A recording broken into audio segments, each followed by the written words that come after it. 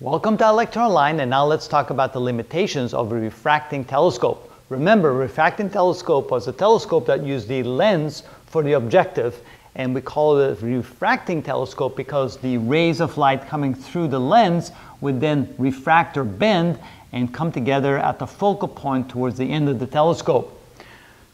The problem with a refracting telescope is when you start to build them really large, you end up with a very large lens, and very large lenses become very big and very heavy, and they have to deal with gravity. Gravity pulls down on them, so that's the force due to gravity, and because of that, the lens could actually bend or reshape itself simply under the forces of gravity. Remember, the telescope will be pulled in all kinds of different positions, sometimes straight up, sometimes more at an angle, especially when the telescope goes up at a much higher angle.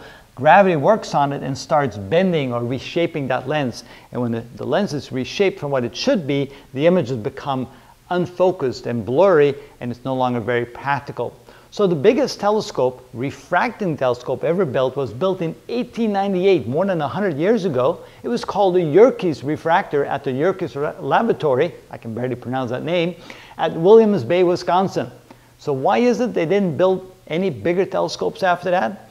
Well, the lens was 40 inches in diameter, about 102 centimeters, about a meter, about this big, and it probably weighed several hundred pounds. And because of that, the reshaping from gravity made it impractical to try and even build bigger ones. The bigger the lens, the more gravity would interfere with to be able to keep the shape. And so we didn't try to build bigger telescopes like that after that. We built different kinds of telescopes, namely the reflecting telescopes, and we'll talk about those later. Now, who came up with the idea of building the Yerkes refractor? It was Hale. Hale's a very famous astronomer. Matter of fact, the observatory in Mount Palomar in California was named after him. That's called the Hale Telescope. He lived from 1868 to 1938. In the 1940s, they built that humongous telescope that was the biggest and best in the world at the time in the 1940s and named it after him. He hired someone named Alvin Clark, who was a master optician. He was really able to take a lens that big and shape it just perfectly in the parabolic shape that it needs to be in order to cause that lens to act the way it needs to act. So there was a lot of craftsmanship that used to go into being able to build these kind of lenses, and so it was done by someone named Alvin Clark. But that was the last big hooray for refracting telescopes. After that, we didn't build any big ones like that anymore.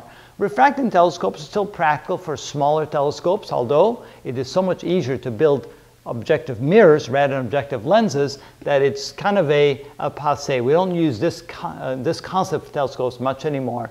And if you want to know what it looks like, the new telescopes, then come and look at the next videos, and we'll show you what refracting telescopes look like and what the benefits of those refracting telescopes are.